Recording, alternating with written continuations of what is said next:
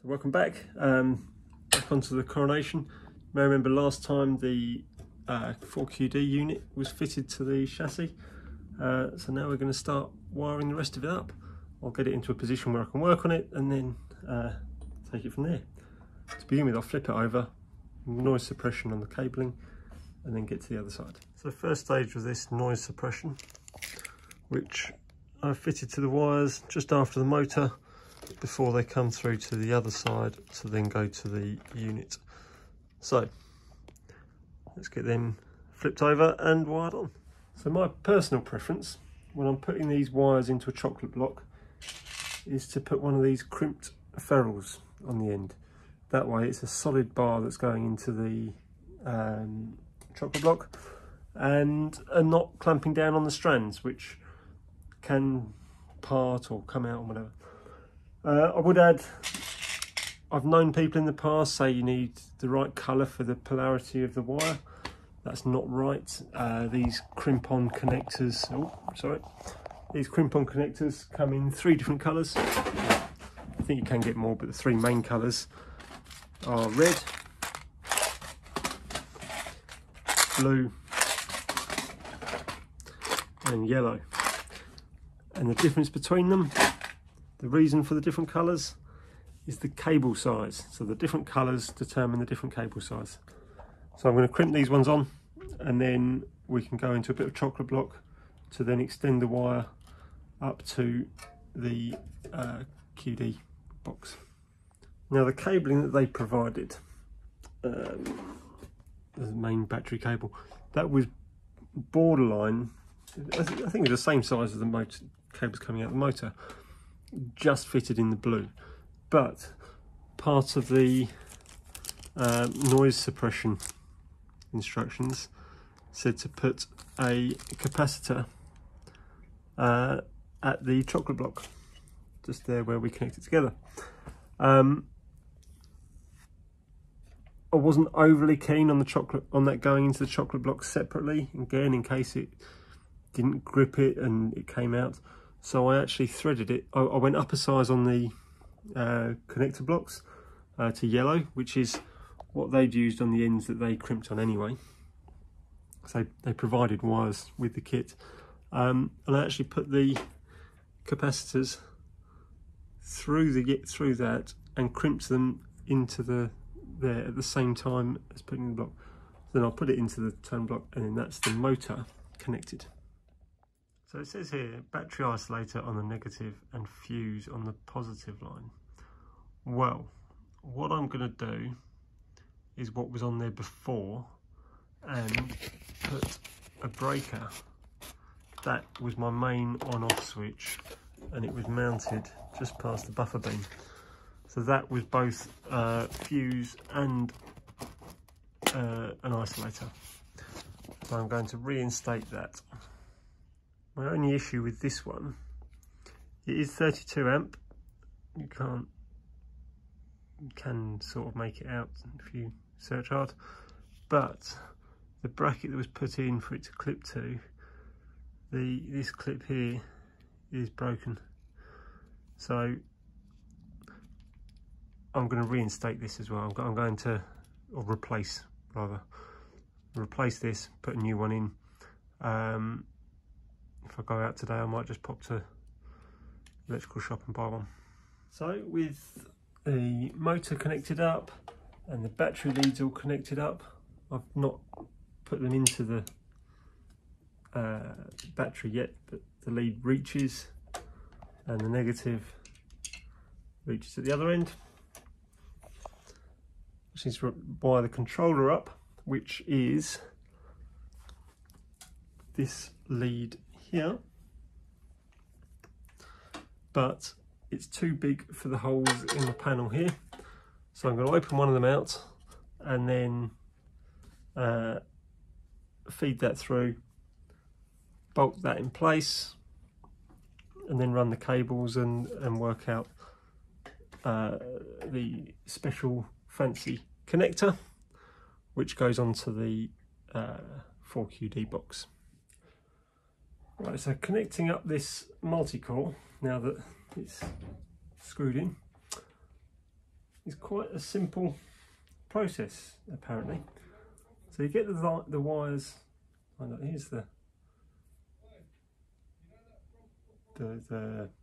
block. You get them in the right order, which is green, blue, come on, green, blue, red, that one's just a rubber, green, blue, red, black, white, yellow. And then you get this unit,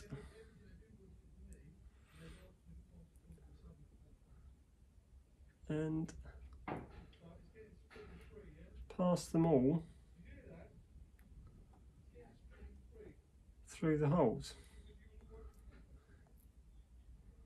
And then it says to use some parallel pliers. I can't find any parallel pliers, no idea where they are, but I'm going to use some 5 holes going this way.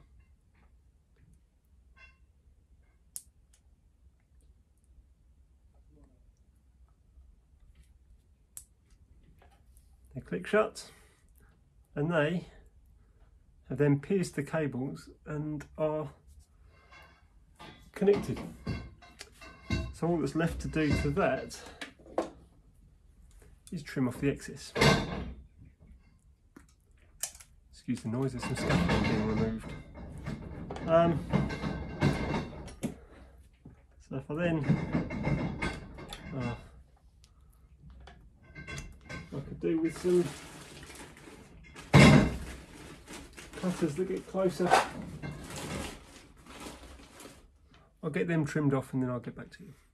Okay, so I've trimmed them off now. The light's come round, it's shining, so sorry, apologise for that. Click that in, and let's show you what it looks like around here. So there we go. That is in place. I will now connect up the battery and see if it works. So it wasn't working. I've opened it up and there's a link here that was set to 24 volt. So I've set it back to 12 volt. I'll put it back together and hopefully we'll have a bit more success. So with a little bit of fiddling about, I've changed the voltage to 12 volts.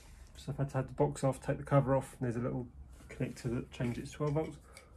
Turn the power on and we have power on the controller here.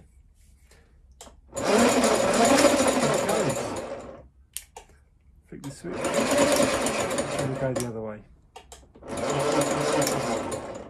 So all that left to be done is wiring the horn, which is to be the next little quiz as to how I'm going to do that. So let me just have a little think and I'll come back to you.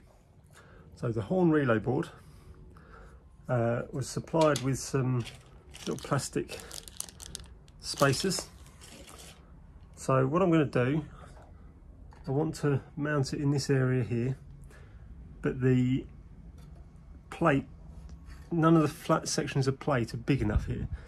So what I'm going to do, I found a bit of alley and I will drill the holes, mount it on there, cut it to length, and then I'll fold the top so it meets that angle, and then it'll come down vertical just a little bit away from this, and we'll be able to mount it. Then that can be wired up. So I've got the horn board wired in. It's got a positive there which goes through a fuse back to the positive on the box, and the negative goes to the negative on the box, so they're just piggybacked off of those terminals, and then the horn is connected to these. I do have a slight issue, so it now all works. However,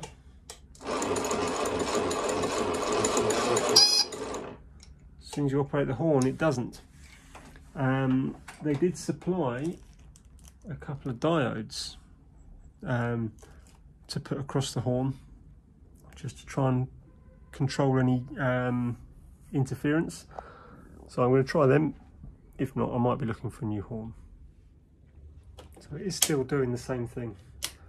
I'll turn it on. I've got power. I'll operate the horn. I've got no power. So there's an issue. It has got the diode in there now, and that's not helped. So the next thing for me to do, I might try a different horn. If you've got any suggestions on where to get a horn, what horns to put in it, please do let me know. And yeah, so for now it's working, it's just the horn doesn't. And yeah, I need to get a new breaker, because at the moment that isn't staying on the bracket that we've got for it. But other than that, it's an operational loco again. The next thing for me to do will be to run some cables from the battery terminals straight up to the dash here somewhere, so I can charge it without having to take the lid off. So that will be my next little job. I did have this lead in there before, which sort of tucked away, and that connected to the leads on my charger. But I'd rather have something a bit more positive, like banana plugs or something like that. So again, if you've got any suggestions for that, let me know. But for now, it's working. It can go for a run. I just need to put the body back on, adjust the plate that goes inside the body, and put the roof back on. So yeah, thanks for watching, and we'll be back another day.